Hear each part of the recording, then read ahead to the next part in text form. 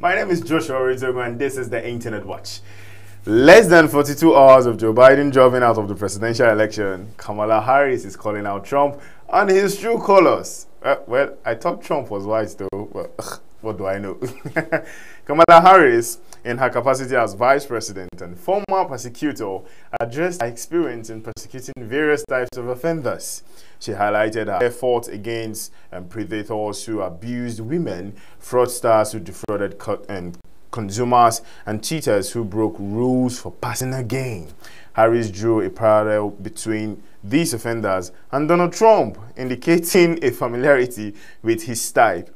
This statement was made during a campaign event, suggesting a strategic positioning of her legal background against Trump's character as part of her campaign strategy. I'm not going to talk about Harris because there are some things I've been reading online that I'm just going to not go there. Interesting time to be alive, yeah? All the Gen Z watching me now who understand what's going on. Don't worry. Forgive my loss. That's on the lighter note, but comments on this topic were not light. Let's read them together. So I have jumped back to reality, saying Trump will be prosecuted by November 5th and convicted by a jury of his peers of American voters. Next, I have what a breath of fresh air we've been needing for a long time. Oh, really? So, okay, I'm sure this is a Harris supporter after the statement she made during the campaign. Trump is freaking out right now. He's no longer running for re-election. He's running to stay out of prison because you know Harris will lock Trump up. We don't know that yet. You're speculating. Charlie is saying Trump is outclassed and outwitted. When it comes to Kamala Harris, he will never debate her. Don't worry. It's not like I'm supporting Trump or I'm supporting Harris. I'm just saying that don't worry. When the time comes and we see it, if it doesn't happen, then we know. Kamala is going to crush Trump.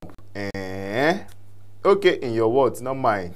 Angie is saying, didn't she jail thousands of black men for weed for life?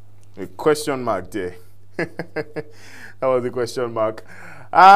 So I'm going to go to the next interesting thing. Of course, if you've been on Twitter, if you've been on IG, you've been seeing our dearly beloved Aliko Dangote, who has been trending for the past few days. And this is just another reason why he has been trending. So Aliko Dangote, a prominent Nigerian businessman, has recently voiced his concern regarding the Nigerian oil and gas sector. He accused some personnel from the Nigerian National Petroleum Corporation, the NNPC, and oil traders of setting up a blending plant in Malta, where they allegedly import low-quality products with fake certificates. Dangote expressed his readiness to confront these issues head-on, despite the challenges. This situation has sparked a wide range of reactions on social media, with many expressing surprise as Dangote has spokenness and speculating on the potential implications for Nigerians' business environment.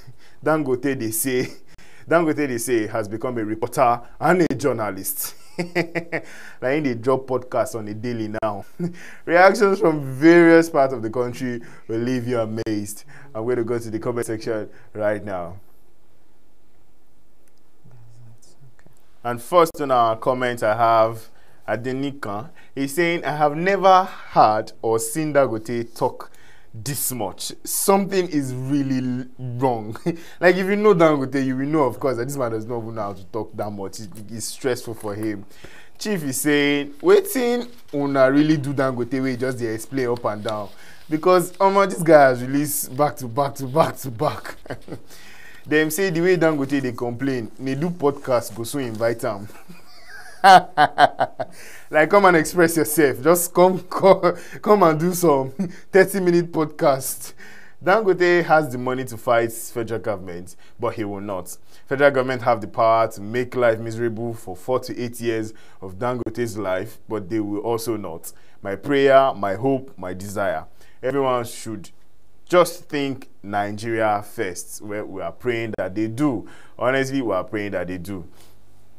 Did Dangote record the whole press conference and is just releasing it track by track every day?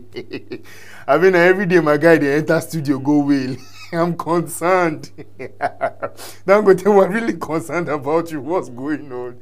Dangote might be fighting for us all indirectly. Let's support him. You know, let's support him. I'm going to support him. Am I going to support him? Are you going to support him? I don't know. I don't know. But we're praying for you, Dangote. Our prayers and hearts are for you. And lastly, on today's episode, before you travel using any aircrafts, you know how to check your, you know how you check your car tires, but how you check and make sure that everything is there. Biko, Ejo, Dan and La. Check your aeroplane tires. Check it. Go close to it before you take off. Hit the leg of the tire. Use it to use it very well. So the MAX aircraft carrying 119 passengers and 6 crew members was cleared for takeoff before its first rear gear tires burst, while the remaining 2 also went the way of the initial one while attempting to taxi off the aircraft from the runway. Honestly, scary times. I know you've seen this, but I just had to bring it up. Let me take it to the comment section. Just sharp before I leave here this morning. Comment section, please. And on the comment, I have Mr. Chukudi saying, Omo, Nigeria go want you, but no fear, no lose guard. AKA saying, the Feds should have a board that inspects all these flights before takeoff. The last time was Dana Air crashing during takeoff. Is it until they crash and lose lives before they do the right thing? Like, why? Why is this still happening? On today's episode of Things You Only See in Nigeria, how is this even possible? Not 1, but 4 tires. Where did you guys buy the tire from, Biko? Nei is saying, I won't even be surprised if the agency in charge of checking the conditions of the airplanes are already compromised. Desmond is saying, which country is this? My brother, is your country, is Nigeria. The country that you and I both reside in. The one that has been having buzz. And lastly, on my comment section, I have, who is going to jack the plane? You know, when your car tire don't burst and you guys jack it, you have to jack it, like, push it up. Well, better check the tire out to be sure. I'm just saying, because I care about you. Don't forget to like, share, and subscribe to this YouTube channel. My name still remains Joshua Oritogun, and today is Tuesday already. But then, come close. Stay jiggy.